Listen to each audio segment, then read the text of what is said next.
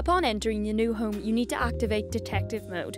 Check the house from top to bottom for absolutely everything from marks on the walls to stains on the carpet. Make sure you flip the mattress and check it before moving it out of the way to assess the bed for damage. Move furniture to see if it's covering anything. Be picky because your landlord certainly will be at the end of the year and you'll be the one left having to pay. You should be given an inventory when you move in, but this isn't always the case. If you aren't provided with one, you can ask your landlord. Make sure there is no furniture missing that's listed on the inventory and that the condition, including any scratches or marks, are noted. You may think things like marks on the wall are not a big enough issues to note down, but people have been charged for this in the past. Be picky to protect your bond. Take photographs of absolutely everything and email them to your landlord, agency, or even to yourself so that you have a record of the date. Take the meter readings when you move in, as you'll need them to open new accounts for electricity, gas and water.